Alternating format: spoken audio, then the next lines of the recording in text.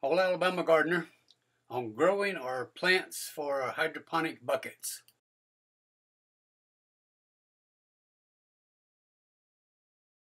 We're going to need some kind of planting tray, so simplest thing to do is just make one out of a quart milk container. And this one will hold 10 of the rock wool cubes that we're going to use for growing.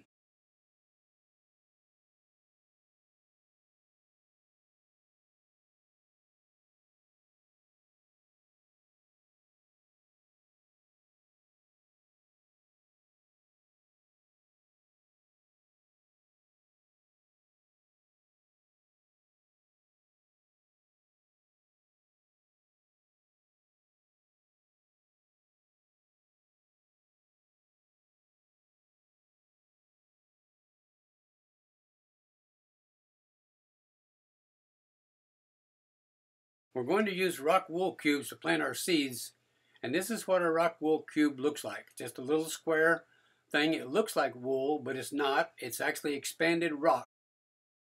A block of 10 rock wool cubes just fits our homemade planting tray. It's actually easier to break the blocks apart right now before we have plants in them. After you get the plants in them and you start breaking them, there's a chance you might damage the plant. We're going to plant about 2 seeds in each of the rock wool blocks, so I'm sprinkling some out here.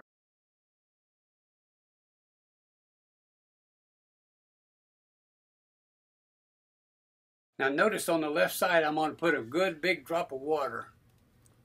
Each time I want to pick up a seed, I dip the knife blade or just the tip of the blade in water, and then the seed will stick to it very easy, and I can rake it off in the hole of the rock wool block.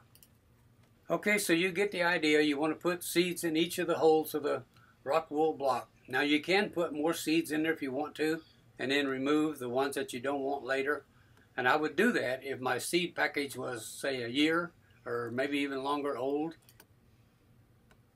Okay, then fill each hole with vermiculite. Vermiculite is really a lightweight material, and it will help the seeds come through very easily. Okay, you get the idea, so I'm going to speed it up. And now we need to give it a good watering. We don't want water standing in the tray. We just want the rock wool blocks to be soaked as well as the perlite.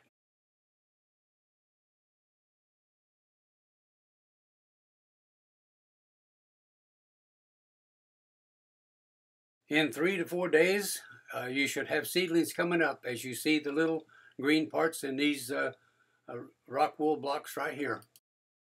You need to keep them in a warm place, maybe 74, 75 degrees, and you need to have them under grow lights 12 hours a day on and 12 hours off. After about 6 or 7 days, you should have some roots showing at the bottom, as we're showing with this cube right here.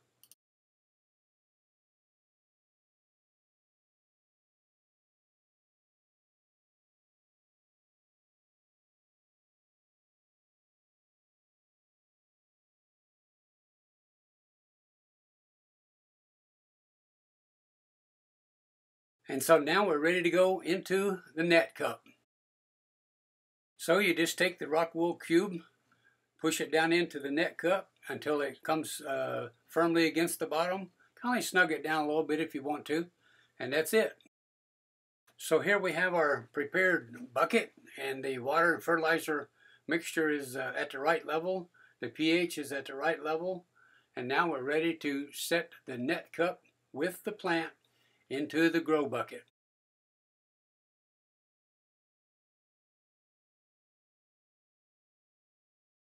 About 2 weeks later, this is what you'll have. This is a little lettuce plant. And about 30 to 35 days later, this is what you'll have, a larger lettuce plant. As I slide a ruler underneath it, you'll see that we've got a plant that's a good 10, 11 inches across. Now let's look at the roots.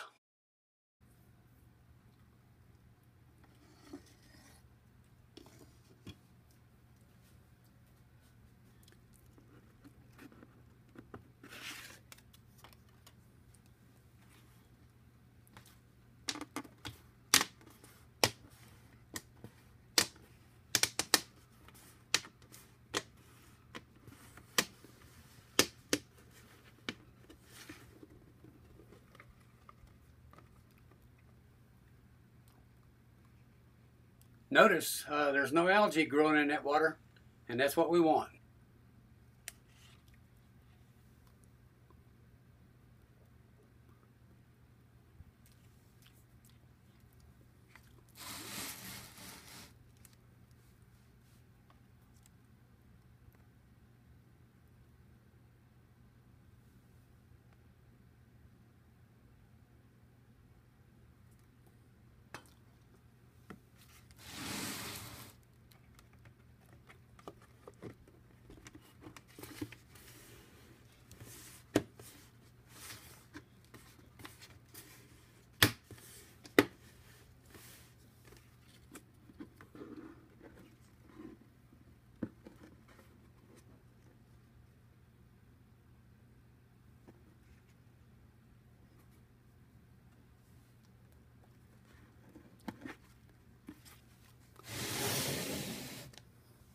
Next is a strawberry plant that I dug up about a month ago from out in the garden. And I washed all the dirt off of the roots, put it in a net cup, and set it in a grow bucket. And you can see what it's doing.